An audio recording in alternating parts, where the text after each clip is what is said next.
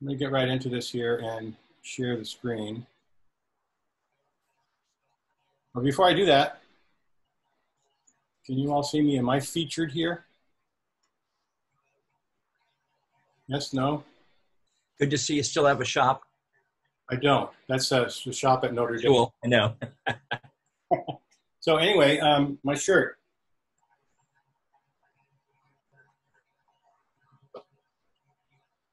I like it. Is important, but woodworking is importanter. Okay, y'all see that? So this is my email address down below here. And if you want to contact me, I suggest you write that down. I'll be happy to answer any further questions you might have after this session is over. This is a photograph of one of my classes, and I was at Camp Lindo for 16 years, and in that time, I took a group photograph of every class I ever taught, like this. I would use it at back to school nights, so parents loved it. So, as it says here, a forum in search of the best practices, I used to do this presentation at conferences and get feedback from other teachers and incorporate that into this presentation. So this presentation is a compilation of not only things that I developed and my ideas, but other teachers' ideas as well. I like to start with a little humor.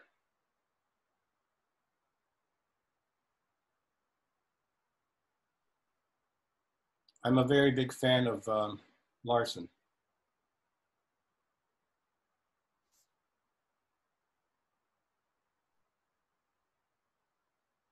So this one might be considered a little sexist, but I thought it was funny.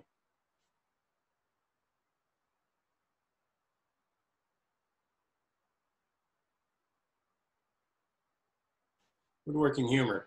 So this is one of my favorite quotes from a scientist, and I really believe in science. Working with your hands can flood your brain with natural antidepressants. I used to use this a lot when I would talk to parents. And then also, and remember, if the women can't find you handsome, they should at least find you handy. This is from Red Green, Canadian philosopher, I call him. This is from his show, The Red Green Show. If you haven't heard of it and haven't seen it, I suggest you take a look at, do a search on YouTube for Red Green and take a look at a couple of the episodes of his show. It's a brand of humor that not everybody finds especially amusing, but I find it to be quite amusing. So, safety. When power equipment is involved, safety should be the top priority. There will always be a better, safer way to do things. And I think as an example of that, actually technology-wise, is the saw stop. Keep records of the safety lessons given and the student safety tests taken. I keep all of those things for about 4 years. I used to keep them about 4 years. For the entire time a student was with me. Get a signed parent waiver explaining exactly what's going to be done in the class, what pieces of equipment are going to be used. If they have any problem with any of those, they can check it and say, I don't want my child to be using it. And I'll get more into this a bit later, also medications that they might be taking. Take all the time necessary to complete the safety lessons to your satisfaction. In my 21 years of teaching, I had no, that is 0 major injuries, a lot of Band-Aid injuries, but that's about it.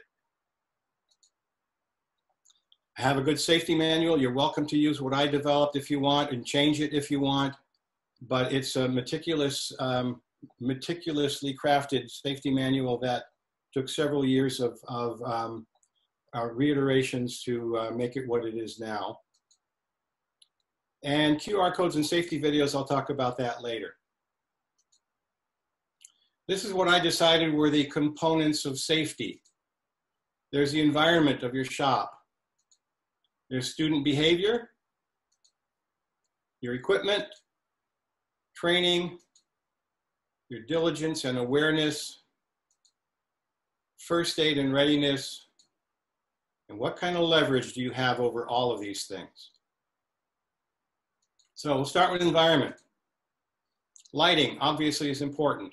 You need to be able to see well in order to do things properly and safely. Hearing protection, the decibel level. You all know about what decibel levels are and how it functions. It's a matter of noise over time. I would take a decibel meter and go around the shop with all of the equipment running and take readings just to see what it was. And usually it was appropriate. It wasn't anything that was going to be harmful. Sometimes when a piece of maple was going through my old planer, it would really scream and that would kind of tip it over. But that wasn't always, and there wasn't enough of that happening to make it a problem. Getting a decibel meter is very simple these days. You download an app. Eye protection, I used to give each student a pair, and then if they lost it, I would charge them $3 for a new one. And I would have a sheet that I would hand out to them that would say, as much as I admire Stevie Wonder, Helen Keller, etc., I do not wish to go through the rest of my life blinded. And I would have them write that out several times, 10 times on that sheet, just as a help them to remember. And it's always a struggle. I had signs everywhere, eye protection required, but sometimes they forget, sometimes they are a bit rebellious, and sometimes my goal was to have them walk out of the shop wearing them because that means they were comfortable enough to keep them on when they left. Dust collection is important, of course, and I put one of these things at various, this is a remote that turned on the dust collector at various machines around the shop. So whenever you went and used that machine, you could turn on the dust collector right there at that point of use. Air cleaning, I had an air cleaner hanging from the ceiling with filters that helped. Sanding table, this is something that was very, very efficient in the classroom. It was a pine box that had a pegboard, quarter-inch hole pegboard on the top, and it was connected, as you can see, with the pipe in the back to the dust collecting system. And all sanding was done there. All sanding dust went down into that box and up into the dust collecting system. It was very, very effective. Fire protection, obviously, you need to have extinguishers around and keep them accessible. Let the students know where they are. Covered metal container for oily rags. Finishes that we used were Danish oil and polyurethane gel, those can be a problem if the rags are piled up someplace. So there was a metal container right there for their use to put them in to keep oxygen from getting at the exothermic reaction taking place in there. Cleaning the shop was essential. I would have them do that after every class session. Put everything away, clean up the bench tops, and sweep the floors. The floors should be kept clean and free from any debris, any hazards. Finish room also needs to be kept clean. If you have a spray booth, make sure the exhaust fan is working. I let a few of my students do some spraying with lacquer, but mostly they did not. I did any lacquer spraying that they wanted, and with a very efficient spray booth. Student behavior. So I have behavior rules. The basic behavior rules are up in the front of the class, which is no throwing of objects, no running, no horseplay, no loud noises, no unseemly language, and one voice, which means only one person speaking at a time when there's a lesson being given. I gave them a sheet of general safety rules, which we went over, and I would have them sign it when it was done, and turn it into me that expressed they were exposed to this and they understood it all, and they were going to abide by it. I used a coach's whistle, just a plastic coach's whistle, when I needed to get their attention, because it can be awfully noisy, and a whistle is a very effective way to cut through that noise and get their attention. They would stop what they were doing and look at me whenever I blew that whistle. Signed copy, as I said. And another handout I gave them was shop skills for management issues. Putting things back especially was what it was, and making sure things stay clean. And the parent authorization form I would give them had safety information, as I mentioned earlier, the machines that they would be using, and I was concerned about students who would come in on their ADHD medication or whatever, that they would be safe and they would have all their cognitive facilities in working order and their motor facilities in working order. And if there were any issues with that, we would have to discuss that and how we would deal with it. Equipment, is it safe? Is it up to date? One way to deal with that is to utilize your Perkins funds. If you don't know what Perkins funds are, you should look it up. By the way, you can find information on that on the CITEA.org website. And you can find a lot of information there, including some of the safety videos I'll talk about later. Perkins funds are a federal funding source that's given to school districts, and it is for career technical education. So you should be getting Perkins funds if you have that kind of, if you're teaching CTE or ITE classes. And I did a lot of updating of equipment with Perkins funds. As a matter of fact, when I started at that shop at Campo Lindo, it was a state-of-the-art 1963 shop.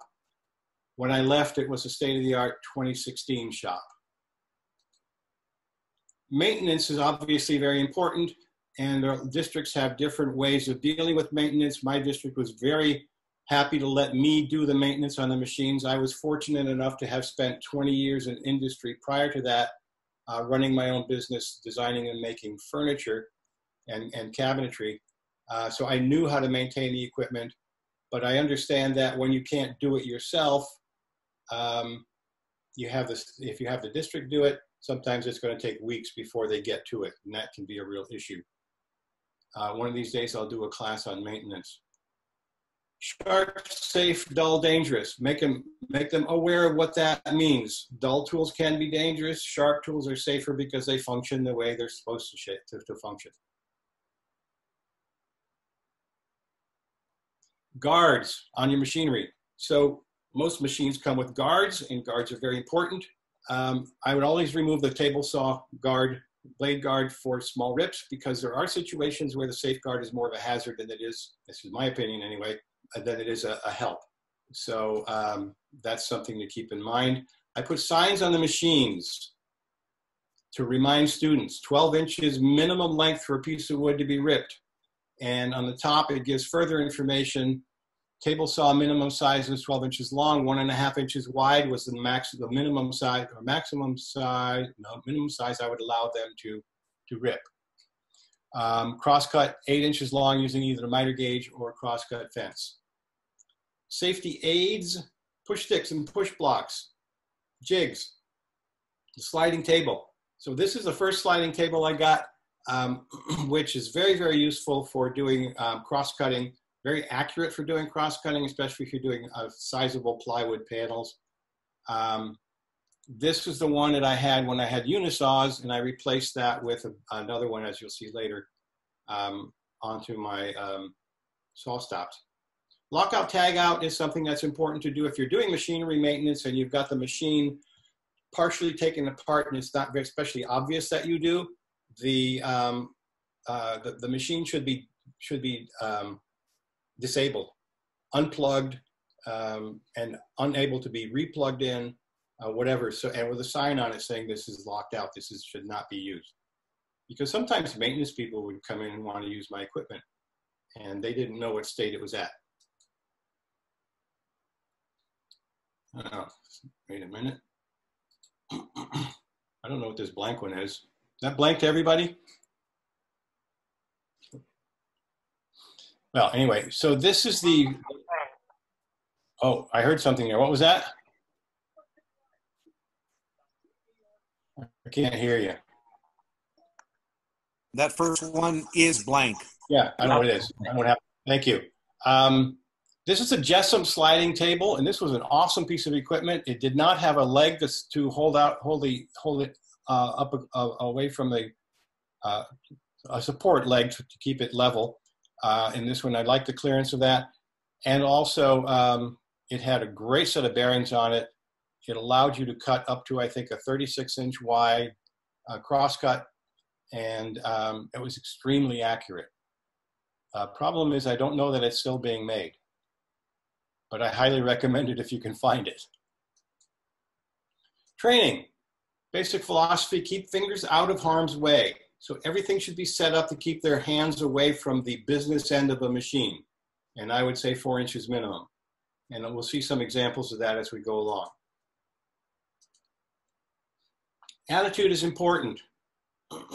Now, these are just kids, and they come in here and they've, maybe they're experimenting, maybe they're on medications, maybe they've stayed up all night, previous night, studying for that Shakespeare test, and they don't have full control of their functions.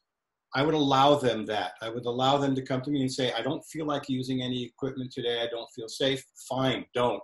If there's anything I can do to help with that, I'd be glad to do it. Maybe another student can help you, whatever.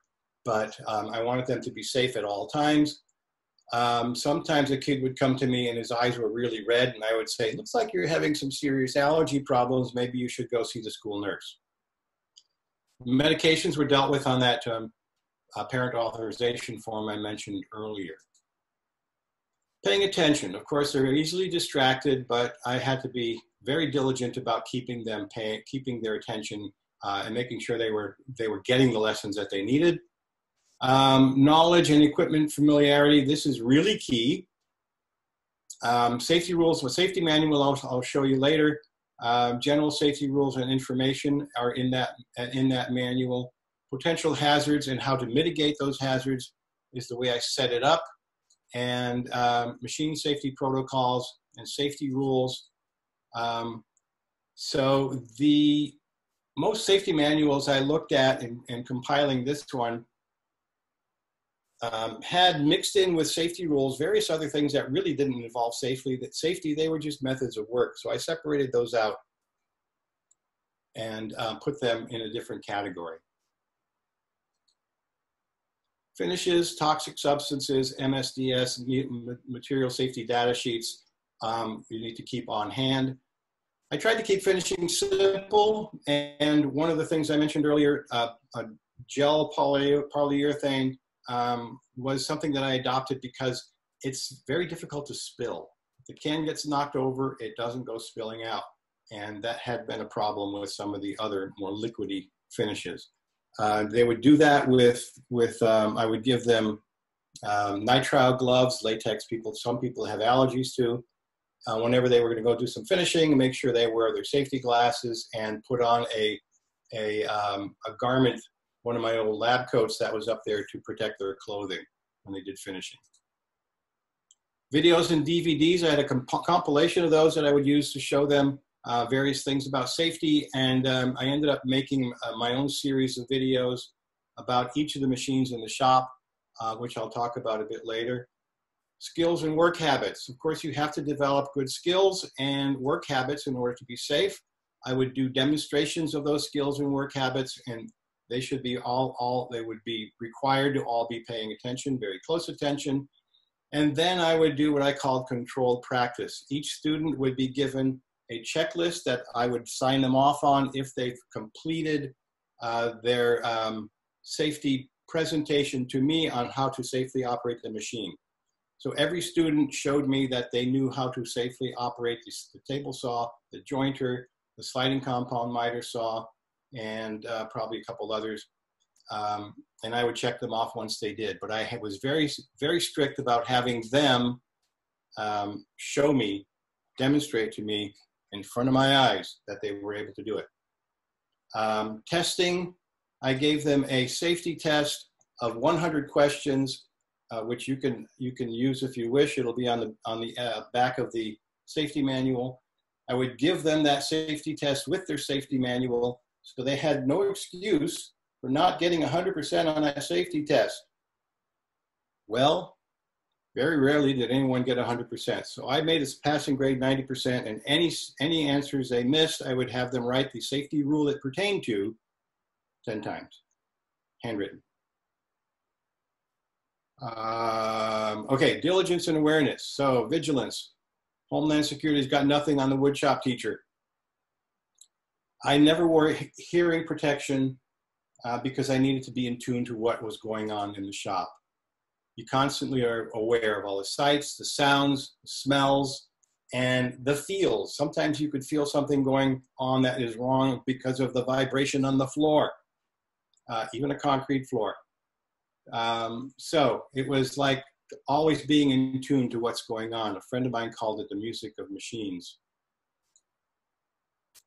What was that sound? Sometimes it's the sound of some sort of a kickback. Something smells like it's burning, and that something sometimes is burning. Are you planning to cross-cut that using the rip fence? And I'm going to show you a good example of that later on. So that to me is the most difficult task that a woodshop teacher faces. You have to be on, really on, the entire time the students are working in the class. The only time I would get to relax is when they were in cleanup. And even then I had to make sure they were doing it thoroughly. One other component is first aid and injuries. Eye wash station is something that I had put in because it's really important to immediately treat anything that happens to the eyes with water. And so I had this eye wash station put in. There are some other types of eye wash stations that are not necessarily attached to the water source like this one is. There are bottles, for example, but most things say 15 minutes rinsing. So I got one of these guys. First aid kits. Every classroom had a first aid kit. I had some extra things in my first aid kit. Standard items, lots of Band-Aids, which I would buy at Dollar Tree. They were inexpensive. And lots of kids like to use Band-Aids because they got a little something and they want to get a Band-Aid on it. That's how kids are. Tweezers to pull out splinters. I bought some of these here. They're disposable. There are a large variety of these things at various costs. Ice packs and plastic bags. In a past life, when I was running my business, I was instrumental in having a presentation to a group that involved a replantation surgeon come and talk to us about what they did with severed digits.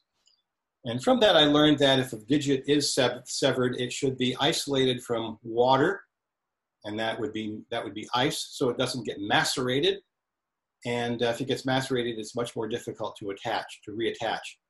So I have ice packs and then Ziploc bags to put the severed item in, along with an ice pack to keep it nice and fresh for the replantation process. But I never had to use any of it. Bloodborne pathogens, I'm sure you all deal with that in your district. That's probably state mandated at this point. You get training from the district. You probably have to pass the test every year. School nurses. Now, school nurses, we used to have a full-time one. Eventually, it went down to half-time. And I know some places do not have school nurses at all. But they were an ally to me in running my program. Full-time, part-time. Hopefully, you've got somebody there who's a trained medical provider to help out. And it wasn't always because of injuries. Mostly it used to be with students who were feeling sick, or I had a couple of students just pass out. One time, one student looked at another student's minor injury, saw the blood, and just threw up and passed out. So I told that student, I hope you don't choose the medical profession for a career. Communication. Oftentimes I would call the office because I had an issue and there would be nobody there. So I insisted on getting a walkie-talkie so I could raise somebody to deal with my issue when needed. Again, I never had to deal with that, but it was nice to have. What kind of leverage do you have? I had a program in place where I would use a demerit system.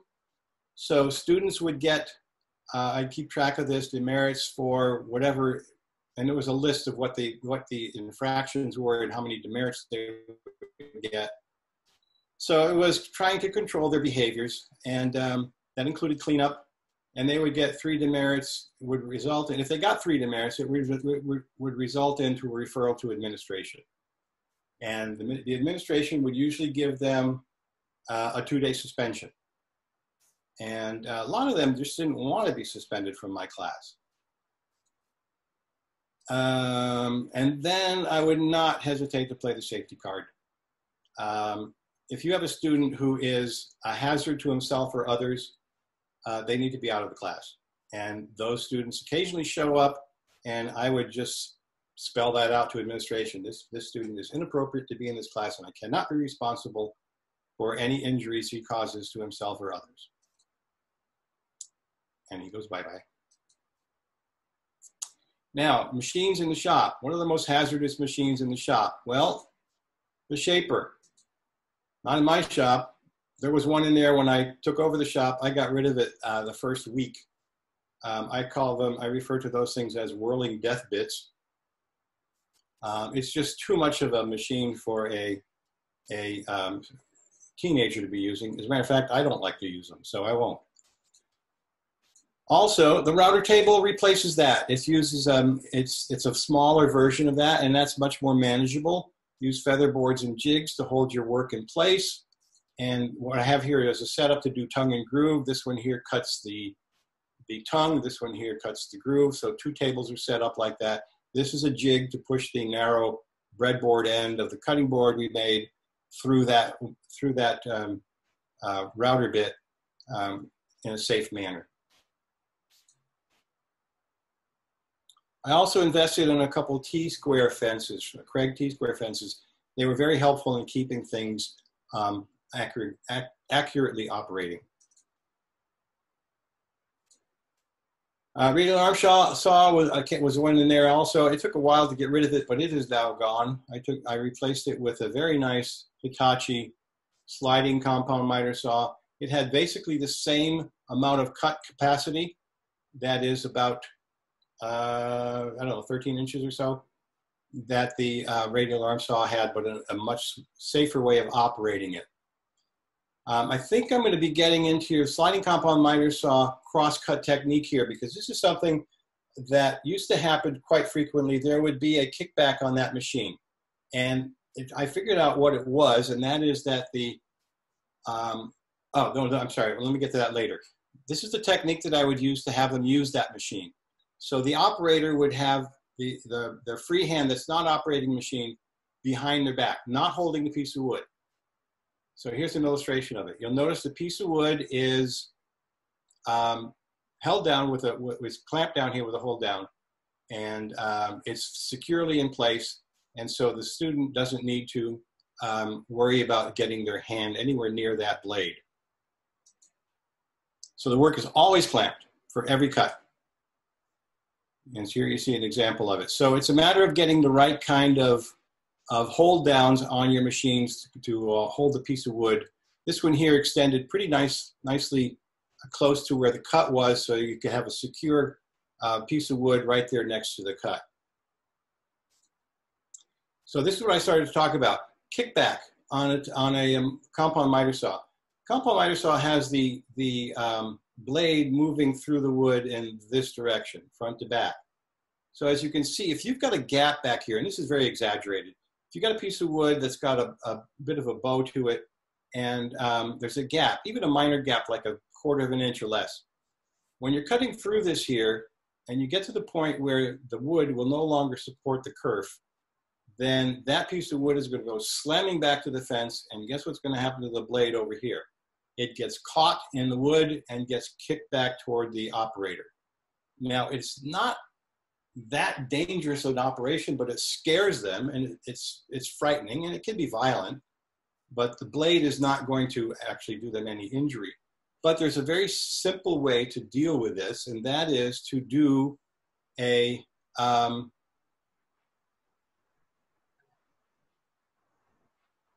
relief cut back here. So this is the kerf that's happening, and I would start by making a plunge cut right here at the back to eliminate this hinge.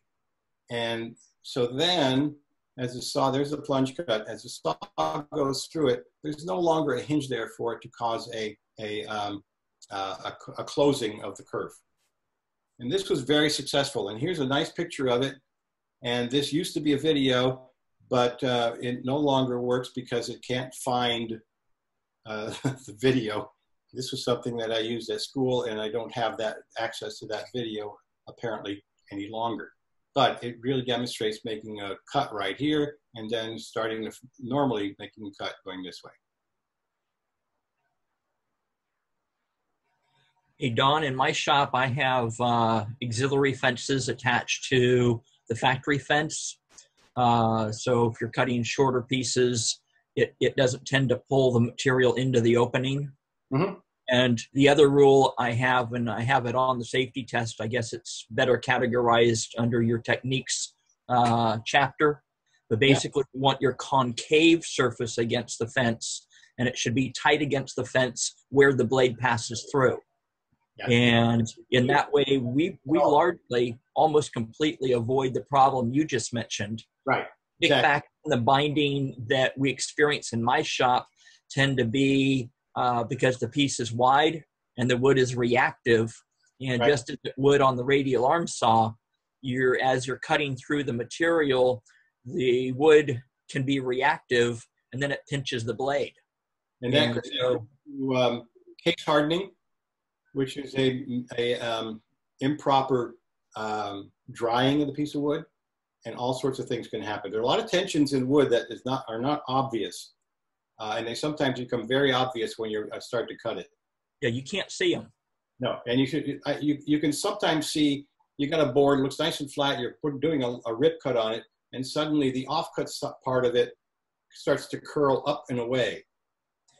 Yes, they curl in and start to bind on the blade. I have one board that I've kept for now, I think better than 30 years. It was before I was teaching, and I was ripping a 2x4 in half. And towards the end of the cut, it literally kind of exploded. And the off-fall piece looked very much like the runner to a dog sled. And I show that to every one of my classes when we're first talking about the table saw. And if kids are wondering about what's reactive wood, or you want to make that point, you know, when either I or students are cutting a longer piece of wood, the student standing there, I just say, hey, watch that saw kerf, that gap. Right. And you can see it open and close throughout the cut. Okay, we're going to move on. Okay, the jointer. They must use these when they're using the jointer. This is a push stick that I think I got from Woodworkers of New Mexico place. These are really fabulous. I use them on the saws. I use them on the saws. I still use them on saws I have at home. This is a wooden push stick. This is a hold down, and this is the push block. So that, and on the bottom of the push block, I glue a piece of 80 grit sandpaper to help it to hold the wood. The information is again on the machine about the limitations and sizes, and up on the top of the fence as well. So, footprint. Most of the machines, or the major machines that require a position, I would paint a footprint. I painted a footprint on the floor as to where the foot or feet should be when operating that machine to maintain proper balance and maintain clearance. And so the jointer had this one right here where they would put the left foot. Jointer techniques, if it's a short piece of stock, both hands on the push block. Long stock, one hand on the push block, the other hand on the hold down, not on the board. And this is an example of the machine that has the dust collector switch attached to it right there, handy to turn the machine on. Drill press. Okay, drill presses are not usually thought of as being very hazardous, but sometimes things can start spinning around. So you have to be aware of that. And one of the main things that I became aware of is do not keep a keychain, a chuck key on a chain or a cable to keep it handy. You'll notice that right here, the chuck key is on the table here. Also, this one has a spring-loaded push-out, so it can't stay in the chuck on the drill press. Because one things that can happen, better to lose it than buy another, because the incident that I was aware of is that a student was tightening the chuck It was on a chain. Another student thought he'd be funny and start the drill press, and it ended up spinning around and cutting his finger off. So I didn't see that. It was just told to me, but it makes a lot of sense. It could be a potential finger amputation. So be very wary of those kinds of things on the drill press. This is my bandsaw. This is not my bandsaw. This is Campolindo's bandsaw. I replaced an old Powermatic, I think it was. And this is a fabulous saw. It has ceramic blocks for blade guides, and they're great. Seems harmless. The bandsaw is, you know, quieter than a table saw. It's much more easily, much more easy to relax using. However, it can be obviously hazardous, and to drive that point home, I would take chicken thigh bones, show them how closely it resembles a finger, and then just really easily cut through it on the bandsaw as a good demonstration. And the height above the blade obviously is, above the work is obviously critical. No need to have a bunch of exposed blade. And some people do an extended blade guard like this. I didn't especially find that necessary because it's hard to get your finger down in there like that anyway. The table saw, of course, this one here, this is the old Unisaw. Notice the blade guard up here. This is a Biesmeyer blade guard. I really like those. I'll talk about that a bit later. How can I injure thee? Let me count the ways. Concussion, get a kickback. Impalement, kickback. I knew a woman who was impaled on a kickback. And number 3, lacerations, amputations. So they must use push sticks. And here's that, that plastic one again. 2 different styles of push sticks. And I'll show you when I talk about technique that I would have the students use 2 push sticks. Anyway, we need to move on because we're running out of time here. So let's get through this one. Here's a Biesmeyer splitter. Notice the foot push sticks are colored. I had different colors for each saw and machine that uses them so that they wouldn't wander away to another machine. This is the best one. The best anti-kickback device is the riving knife that comes with the saw stop. After I got saw stops, it eliminated kickbacks entirely. Saw stop is obviously the best one for a school shop. And there's the saw stop with the Jessam fence on it. This is the main tool that we use in here. This is the saw stop blade guard. I never liked it. I kept the Biesmeyer ones and used those instead. Okay, so this one here I'm not going to do because it's not something that I did. Somebody else gave me that information. Here are the placement footprints painted on the floor of a stop. It keeps the operator out of the line of a kickback and in a properly balanced position. Comfortable natural position to operate the saw, left knee aligned with paddle on-off panel so that if you had to stop the machine, you could just hit it with your leg. One of the nice things about the saw stop. Okay, so here is a student doing a crosscut on a 5-inch wide panel using the fence. That would work.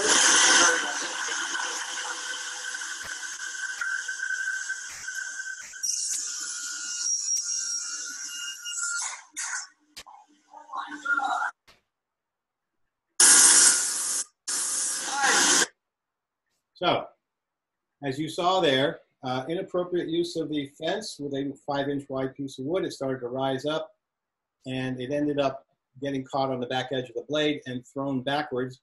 It hit his pocket, destroyed his cell phone, went to the back end of the shop, bounced off a piece of machinery there, and ended up on the floor in front of the saw that he was operating.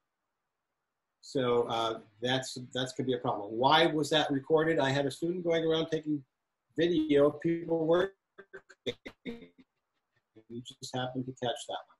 Now, the safety manual, this is the format. We've only got 5 minutes left here. Photo and description of the machines, the hazards of the machine, how to mitigate those hazards, the safety rules for each individual machine, and the first 7 rules are all the same for each machine, a glossary, and the test. And one final caveat here, students will do what they see you do, even if they've been told not to, and they learn by observation. Take no shortcuts, even if you do it safely, not in front of students. Now, QR codes. Most of you should be familiar with QR codes by now. They're very handy.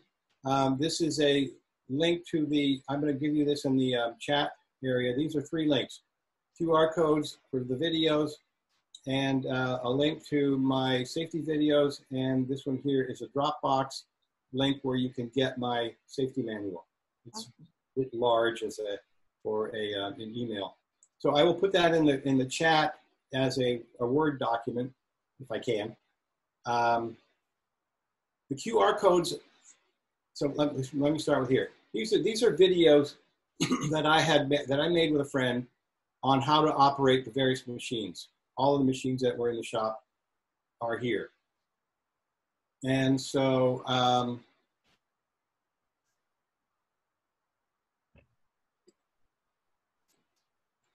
those are accessible on here. They are also, well,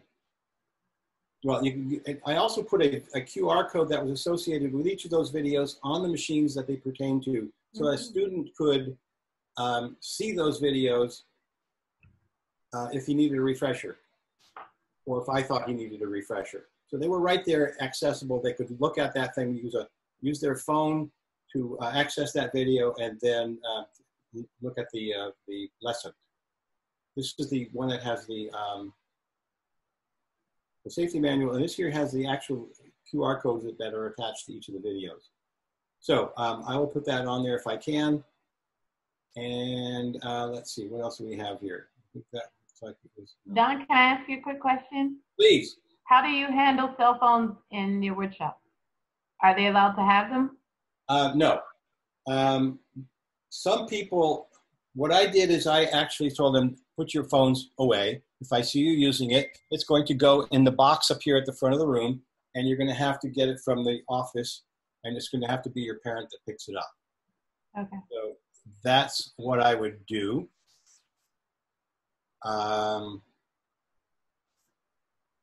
Yeah. So some people just take them as they come into the room. Okay. So you know, it's up to you. It also depends on what your district's policies are. I don't allow them, but then having the QR code on the machine, then they have to pull out their phone. Right. That's exactly why I let them keep them. So, you know, it's a tough issue. It really is. I mean, even some parents say, well, what if I have to contact my student? Well, you don't have to do it in the middle of class. Well, I try to explain that we're also getting you ready for industry, and most companies do not allow you to be on your phone. My daughter has a summer job at FedEx, and the first thing she told me is, Mom, I can't have my phone.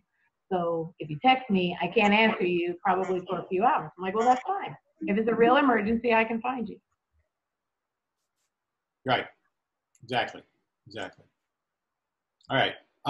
We got time for a few questions.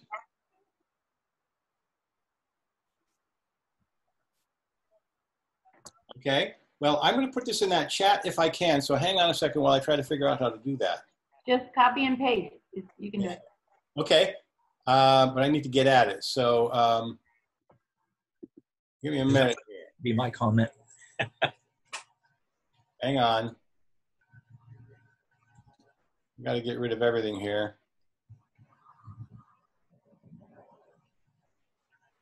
Chat pops up at the bottom when you bring your cursor down to the bottom of the Zoom screen. I do know that. Yep.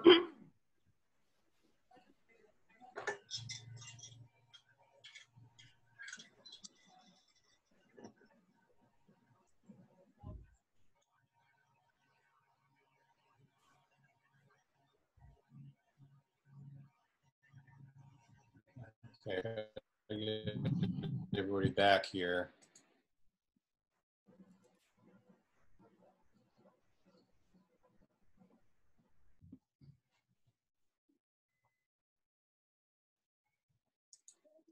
I seem to have, where is everybody? John, Got it. These videos will be available Okay. probably towards the end of the week. All right. So let me try to paste this.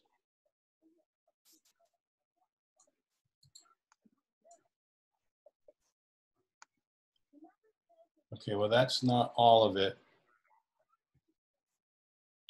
Well, okay, so here's the deal. I'll send you this stuff if you send me an email. I'll make it Okay. easy for you. Okay, just All send me an email and I'll get that to you. All right. You will, Tren, Yes. you will have to talk to Rob about that. The rest of us are just supposed to send our recordings to him at the end of every day, and he's going to compile them and figure out how to distribute them to everybody. Okay. Well, everything is on here actually where I pasted it on the chat. So if those should be active links. Yeah. There it is. Give it a try. All right. Anything else?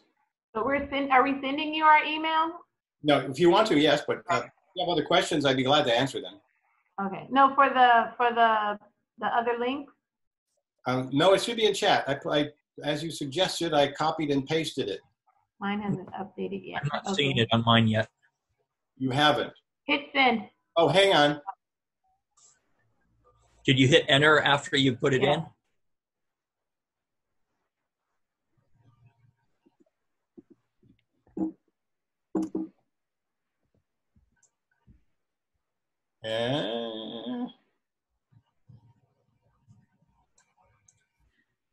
Doesn't seem to be any place to hit enter. Hit return. I tried that. It goes clunk, clunk. Just hit the enter key. Yeah. That's what I get. Can you hear that? Yeah, we can hear it. Use a hammer.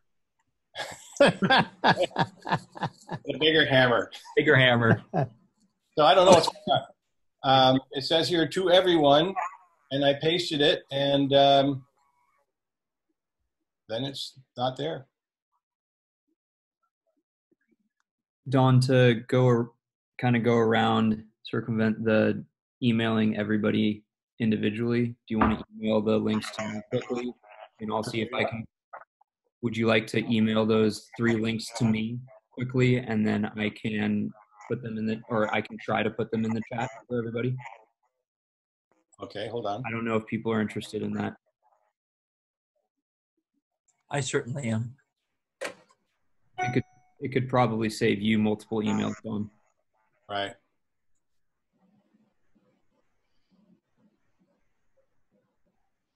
The last chat that I'm showing is from Tim, and it is some email address for YouTube, but I'm not sure what it is. Yeah, those are the, I took the link that he put up on the screen and I just put it into the browser, and that's what pops up. So it's just a YouTube channel with every video that he's done. So it's got like table saw, miter saw, joiner, bandsaw. So it's just his YouTube channel basically. Okay. Yeah, click on that link, it'll take you to YouTube, and I'm assuming all the videos are on there.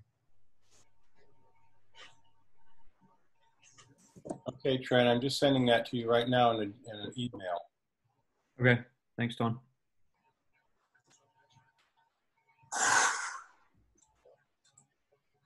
Heard that.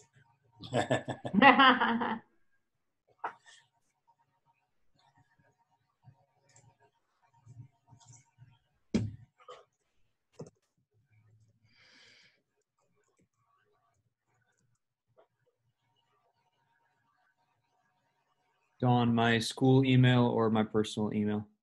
I think it was a Gmail. Okay, perfect.